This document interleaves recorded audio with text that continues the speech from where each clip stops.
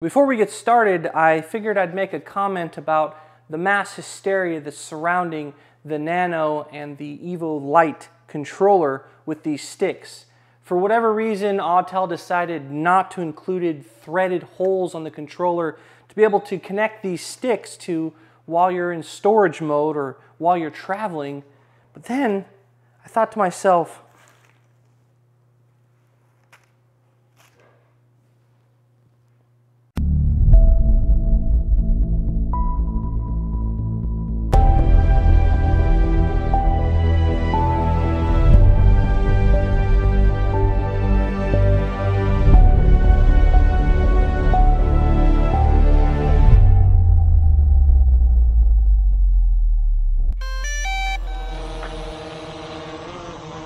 what is up, guys? California Phantom here. I thought, what better a time than we get a series of 3 new drones than to run down the best technique, the best method to get an accurate, reliable IMU. Some of you are going to consider this to be a little bit superstitious, but I've talked to engineers, I've talked to people in the development team across multiple platforms, and this is sound across very detailed logic that I'm not really going to get into too much.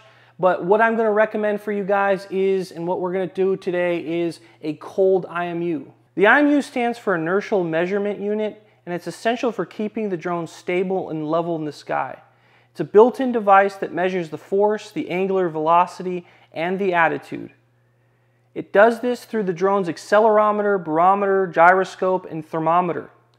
By taking them at an absolute value or a coldest value possible, for whatever reasons, whatever technical reasons it may be, it gives you the most accurate results that translates into stable flight. When we're referring to the camera's gimbal calibration and auto calibration, I believe it uses data from the IMU in its calibration of the gimbal itself.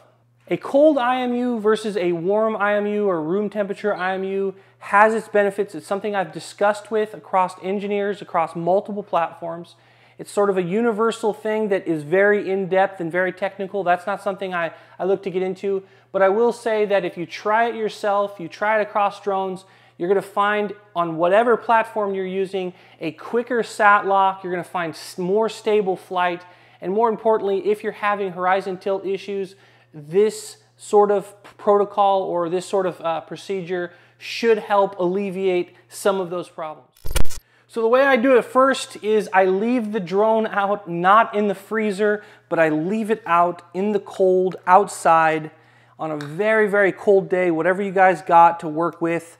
So it's cold temperature to the touch. Again, the goal is not to drown it. The goal is not to leave it out in the rain, but we're just leaving it out in the cold, and we're going to power it up. Typically, I like to do, when I do IMUs, I like taking off the propellers, but it's most important to do this all in one take real quick and capitalize on your chilled drone. Making sure that gimbal cover's off first before we start it and the propellers. We're going to give this drone just a second to start. There is no rhyme or reason whether or not you do the IMU indoors versus outdoors. You just want to make sure you're away from all Wi-Fi interference, all the sort of congested signal areas when you're doing the compass calibration.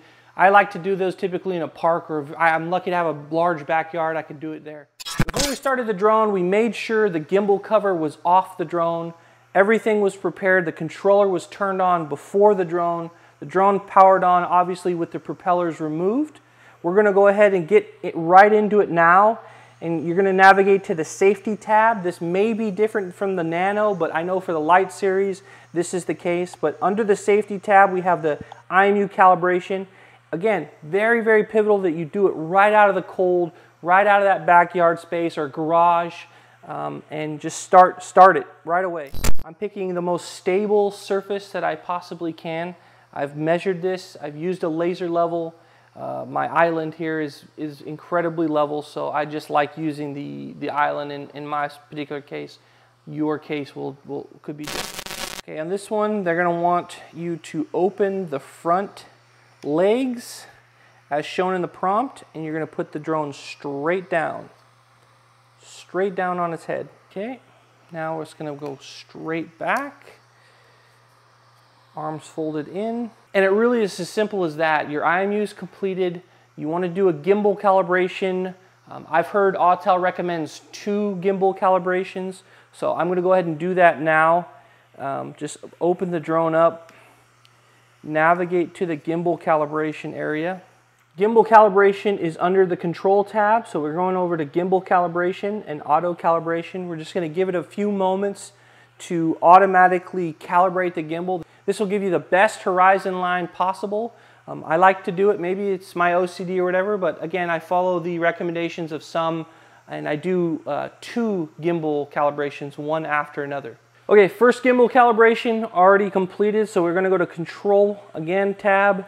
Under the gimbal calibration, we're gonna do one more auto calibration, and we're gonna take it outside to see what the results are. All right, we are outside with the Autel Lite Plus. We're gonna check the results of our IMU calibration. Let's get it. Any of you who've just bought the Autel Lite or the Nano, or really any new drone, it applies to you, make sure you're opening those props when you go to take off. Before you take off, you'd like to spread them as much as possible. That puts a little bit less load on the motor over time. It saves you from wear and tear or unnecessary wear and tear, and generally is just a good, safe practice. So the Evo Lite Plus is connected extra quick to the satellites and everything else. We're good to go. We're going to check the stability now and verify that the IMU took well. Let's see, we're just going to give it some stable flight here. I'm going to move it a little over so we're centering camera. We're just going to pause it there. Admire it for a few seconds. Are we raising, lowering, side to side? Absolutely not. This thing is a rock.